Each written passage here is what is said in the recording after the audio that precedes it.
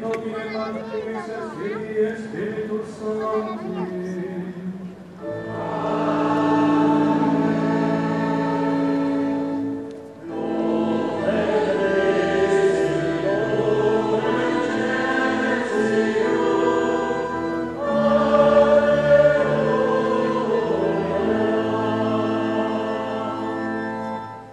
you come to Lourdes, the diocese in miniature. Here we have 1,200 people or so, bishops, priests, people, all united together in faith. But here we're together for the week, which is a wonderful thing.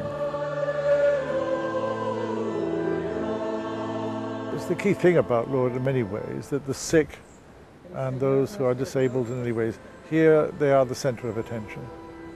As if we're saying to the world, God is on their side, God loves them, they are very special. Unlike in England, where sometimes sick people are left out of things, you're seen as a nuisance. Here, they're always thought of first. It's just a wonderful picture of Catholicism in action for me. You know, all the love that's shared between people, sick or well. It was at Lourdes that in 1858 the Blessed Virgin Mary appeared 18 times to a young woman, Bernadette Soubirous. Since then, this small town in the south of France has become a centre of hope, worship and miracles, visited by up to 6 million pilgrims a year. My favourite place in Lourdes is definitely the grotto. It's so relaxing and it's such a place to go and just unload everything that, all the stresses and the worries and the strains that you have in your life. It's such a nice place to just go and sit there and almost have a little conversation in your head with Our Lady or with God or whatever's worrying you and problems you have.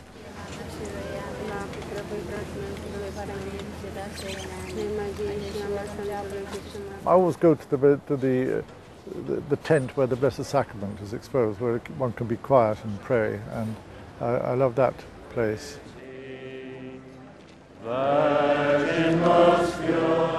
In fact, if you follow the rhythm of what happens in Lourdes, you find that the whole of Catholic or Christian spirituality is there. Pray for me. Really in Lourdes you see the church as it's meant to be, very much the church at prayer, led by our cardinal, by the bishops, by the clergy. But also you see every person really here finding a role for themselves, a voice for themselves. There's something about Lourdes. It's a place of great openness. You just feel that the usual divisions and barriers which perhaps you feel back home are broken down.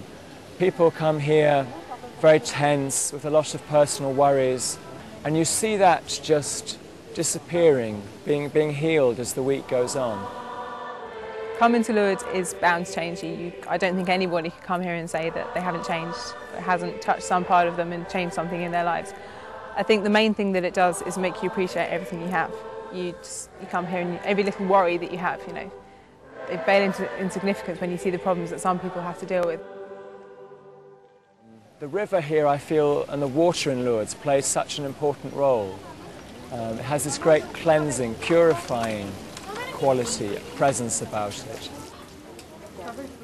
This is the water that Our Lady said to Bernadette to go and wash in, and Bernadette couldn't see any water, but she stepped forward in faith and scratched at the ground, and this amazing stream of clear water came out, and of course people have been washing and bathing in it ever since. At least once in your life you should come to Lourdes. There's a different landscape here where you live the life of faith with perfect ease. And I'm hoping that the people who come here, and especially the young people, when they go back, will remember this landscape in the landscape of our secular England, and therefore be able to, as it were, swim against the stream and practice their faith with a greater understanding and generosity. So red caps to the left first, then the Somfray. And now we're gathered here at the front of the Rosary Basilica for our pilgrimage photograph. It's a photograph that everyone can take home with them. Fantastic sort of memento of a really momentous week as well. And it just takes a while to get everyone together. We've got people here from the hospital, the hotels, our children, our young helpers, our doctors, our nurses. We're all here together, just waiting for the Cardinal to come out, and then we'll be ready to go. Everybody looks at me and say cheese!